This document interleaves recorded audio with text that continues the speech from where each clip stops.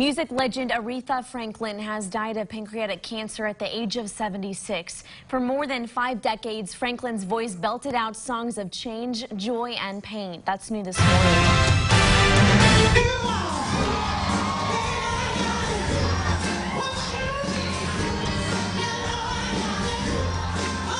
The Queen of Soul passed away at her Detroit home, surrounded by family and friends. Her publicist says Franklin died from advanced pancreatic cancer. Franklin had quite the career. She has 44 Grammy nominations and 18 wins.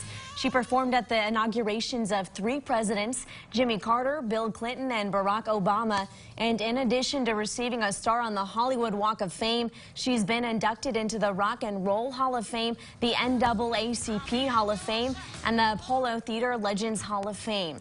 Details on Franklin's funeral arrangements will be released in the coming days.